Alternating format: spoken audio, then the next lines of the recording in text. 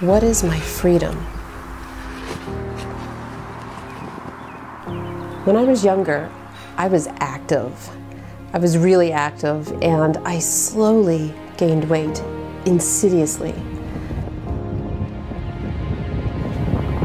And I tried diet after diet. I tried boot camps and cardio classes. I had my thyroid checked.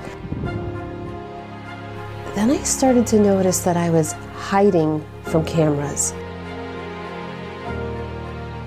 I was ashamed. And ultimately, I began to accept that I'm too old. On my 40th birthday, I decided to train for an obstacle race, even if it meant I had to walk every step of that race. And I did.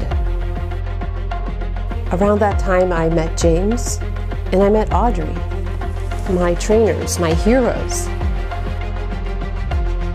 They taught me resistance training and mobility, how to eat differently. I eat more calories now than I did before. I learned how to train differently.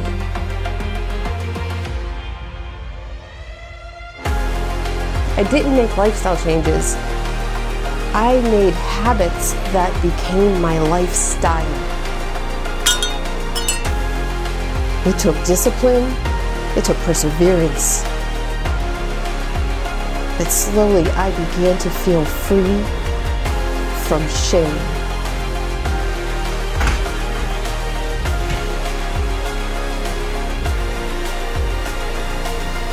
And free to do the things that I love. I don't hide anymore. I am finding my freedom.